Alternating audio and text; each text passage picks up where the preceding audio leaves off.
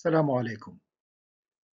I wanted to record a second very brief commentary on Juz' 20 because I know the first commentary was really about Islam and science or Quran and science, and although I find that very spiritual, I know that some people may not. And since we are entering the last 10 nights, I did want to include one brief spiritual commentary that I hope will be of relevance to all of us. I know it is definitely of relevance to some of us, inshallah.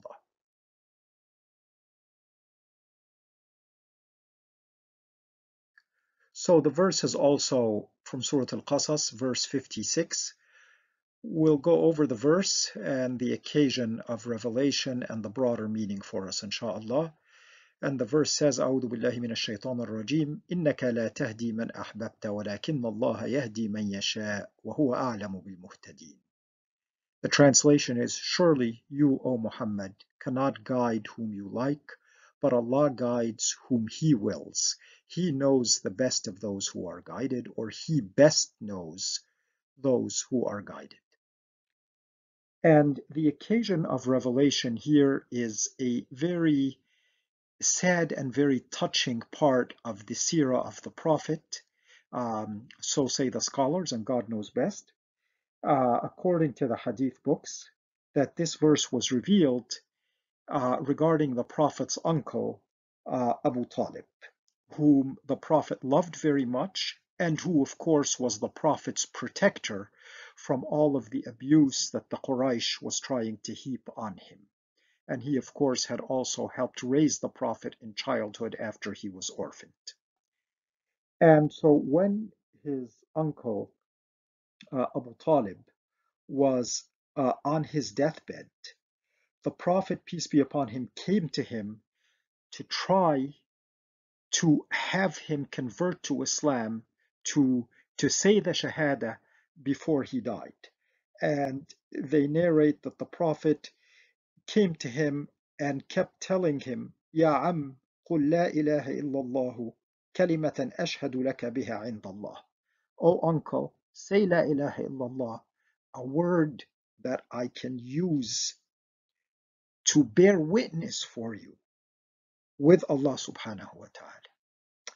And he, unfortunately, I guess, found that also with Abu Talib were two of the stalwarts of Quraysh who were opponents of Islam, Abu Jahl and Abdullah ibn Abi Umayyah.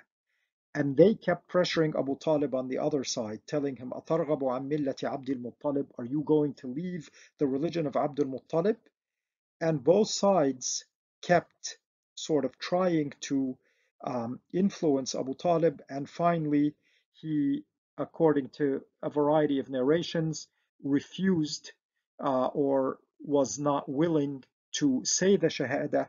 In one, he said, I will stay on the way of Abdul Muttalib. In the other, he said to the Prophet, were I not afraid that the Quraysh would belittle me and berate me after I was dead, saying that he only said this because of fear of death, I would have brought gladness to your eyes and I would have said it, but that I'm not going to say it.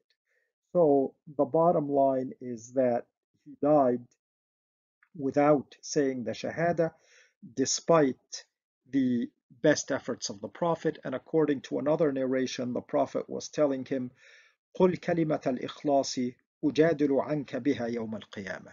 Say the word of ikhlas, say the testament of sincere faith that I could use to argue on your behalf on the day of judgment.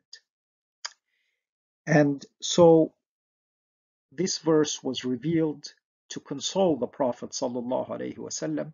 إنك لا تهدي من أحببت. You can't guide whom you like, no matter how dear they are to you. ولكن الله يهدي من يشاء.